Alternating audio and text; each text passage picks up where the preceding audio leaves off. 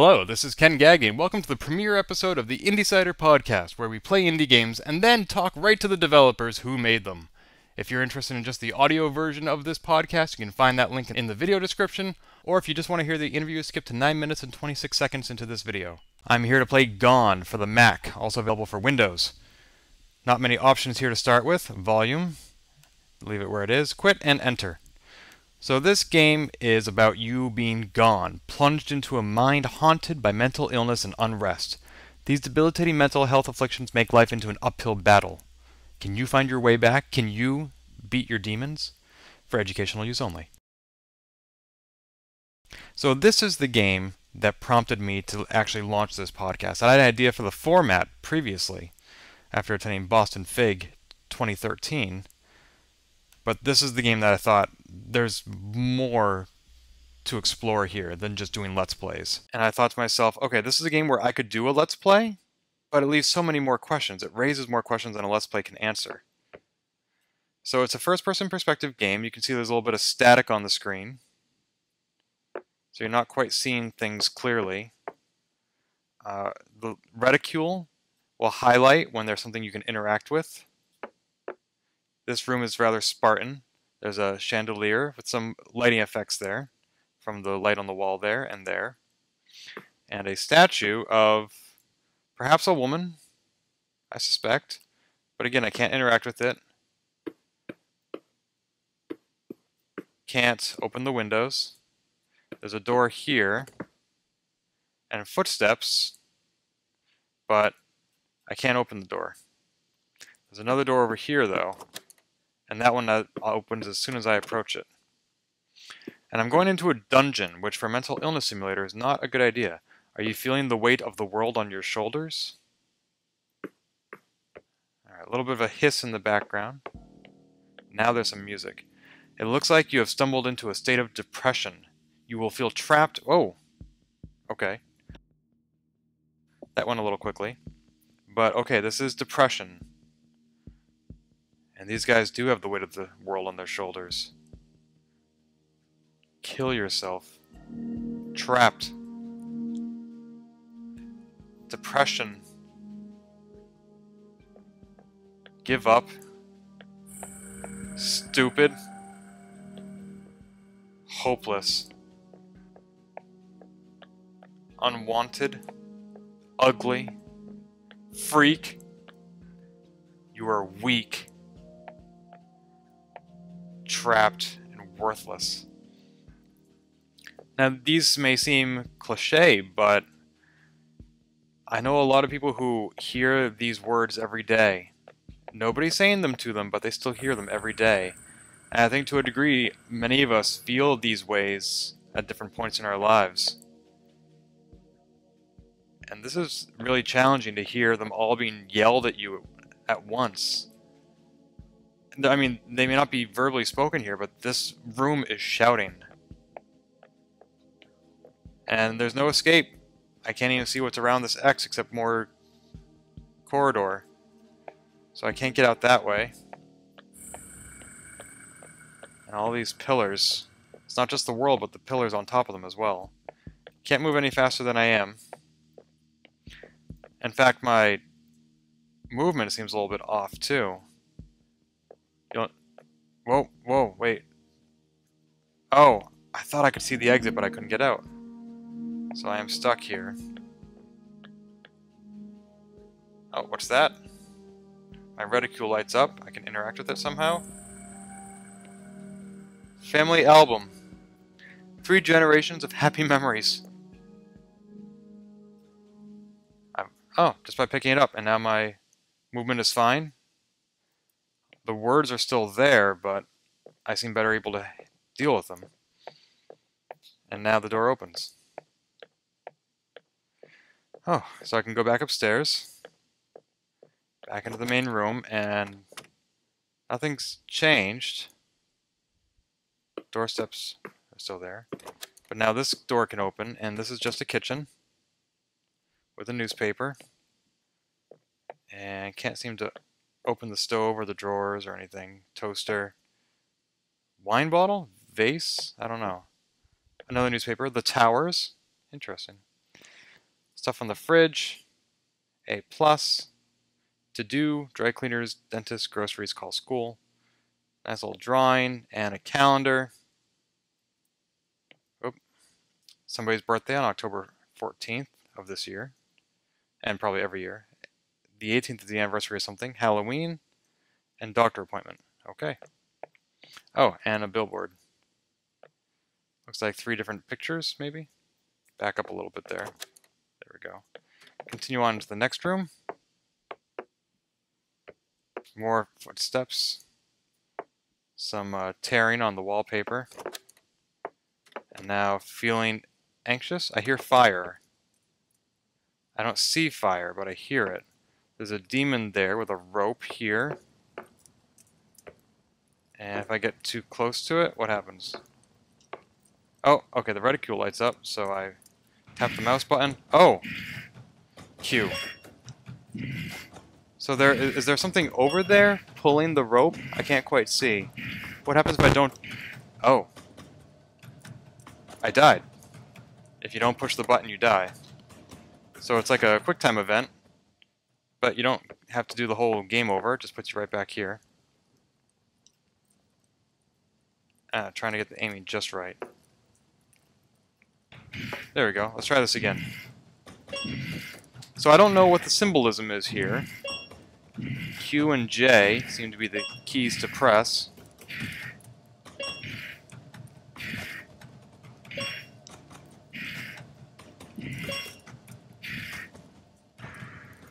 And that's it. And now he's gone. And now I can just walk across.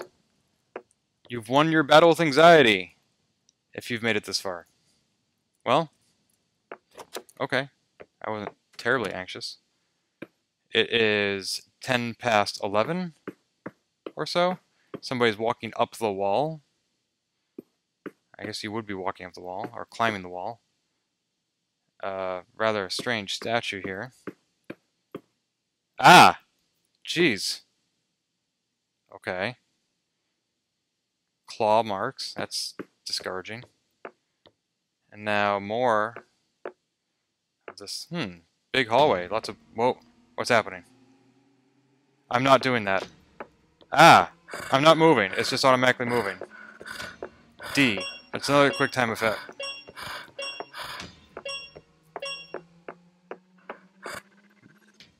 You've survived post-traumatic stress disorder. So if I want, I could actually go back and explore this corridor now. But nothing opens. It's just decorative. Okay. Whoa! Are you ready to come face to face with your demons? So that's the thing that was chasing me? Now what do? Do I, like, burn the rope or something? Don't give up. Keep trying. Alright, just keep rushing it. I don't have a health meter, so I don't know how I could be dying if he hasn't killed me yet. Whoa. What is going on? I think he died. Oof. Congratulations, you have found your way back and are no longer lost. You have defeated your demons. Not everyone is as fortunate as you. Remember that we all need help to find our way back. Don't let them be gone forever. I hope they're referring to your friends, not your demons. Wow. So now we're going to be talking to Logan Harrington about what went into this game. Because there's a lot going on there.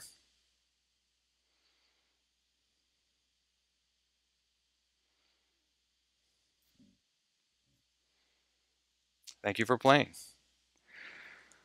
Thank you for making a very unusual game. There's more to be said about this, so let's say it.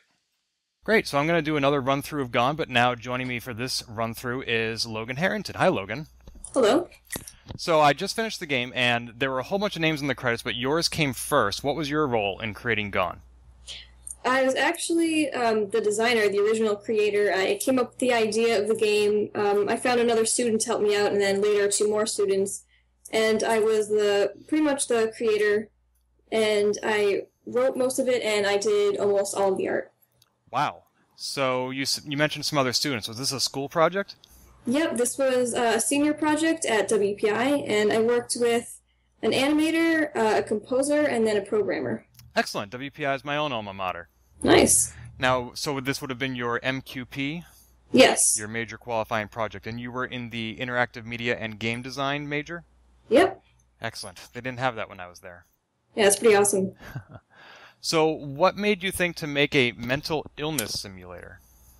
It's always something that I've had an idea for, and I never really knew how to make it or how to approach it, but I had the idea of maybe I can do this for my final game, my senior project, so I decided to go for it, and I found a student that also really wanted to work on it. So that's pretty much how it started, is I just had the idea for a long time. I've known a lot of people that went through mental illnesses, and I thought that it might be a really good idea to make a game that shows people what it's like to live with a mental health affliction, and hopefully people will understand how they live their lives.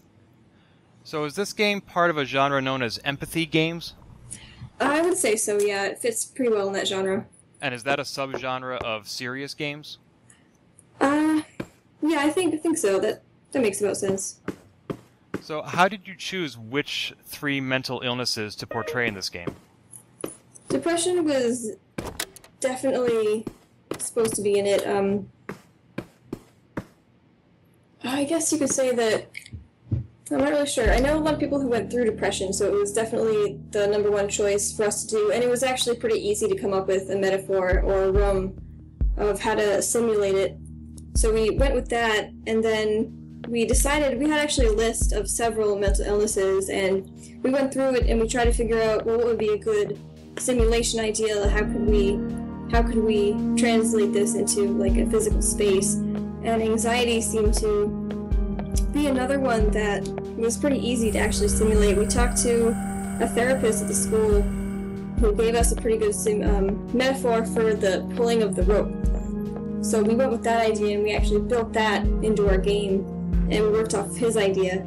And then post-traumatic stress disorder is also a big disease that a lot of people have. So we decided to work with that idea as well.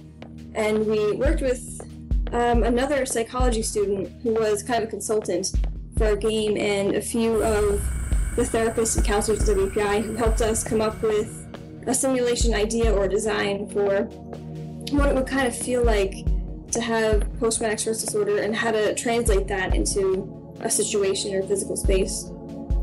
Now, in the Dungeon of Depression, is it my imagination, or are the controls a little wonky down here? Yeah, so one of the game mechanics was, so the player moves a little slower, is a little bit more sluggish to kind of simulate the feeling how depression kind of keeps you down. You feel more sluggish, you're lazy, you don't want to get out of bed. It's kind of that feeling of kind of despair. And the way you get out of the dungeon is by picking up the album of family photos. Yes. It seems to me like most people I know who struggle with some sort of mental illness don't have the closest connections with their families. They seem actually pretty frustrated with them. So the idea behind the book of memories was that your family and your friends are actually a huge part of helping you through your mental illness, and I know they've definitely helped me. So the idea was that to reconnect with the outside world, you reconnect with your memories and your friends and your family. That's kind of what the book represents, is your reconnection with your life before or maybe even during you suffered from this disease. Now, you mentioned you worked with some psychologists. What other kind of research did you do to figure out how to represent these mental illnesses? We talked to a bunch of different people to help formulate ideas. We talked to people who had the illnesses. We got some ideas from them, some feedback, a psychology student, some psychology professors, a bunch of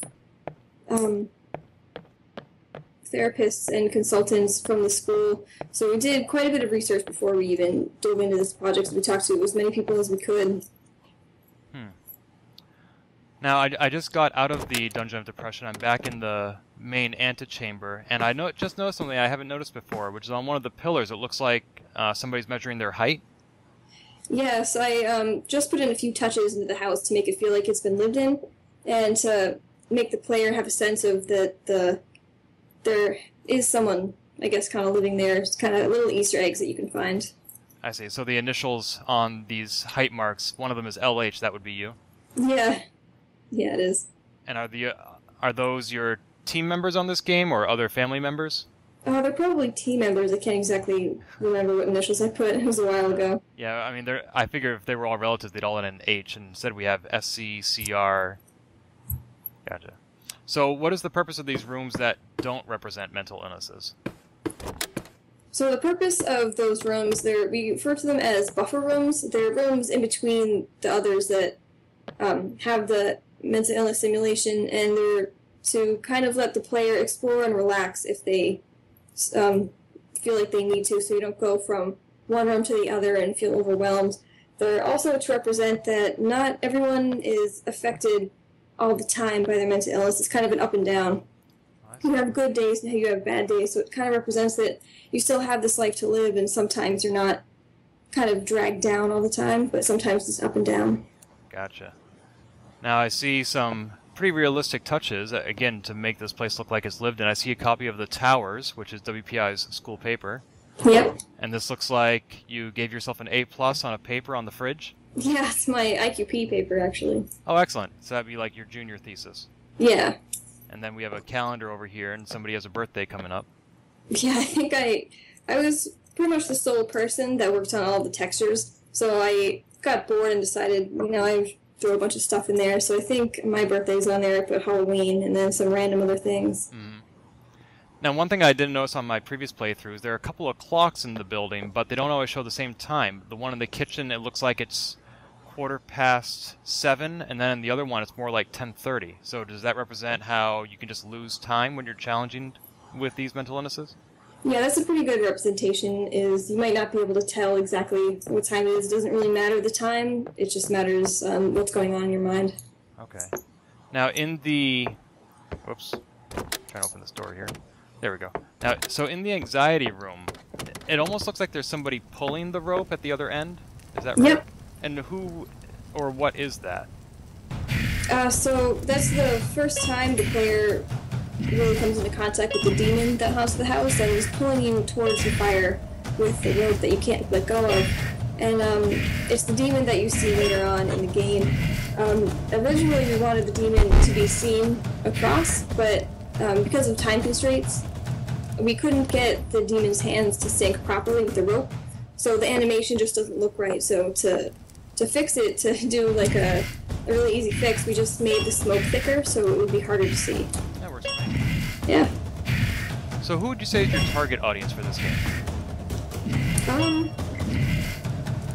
My target audience would definitely be people who might not necessarily suffer from these illnesses, but maybe know people who do suffer.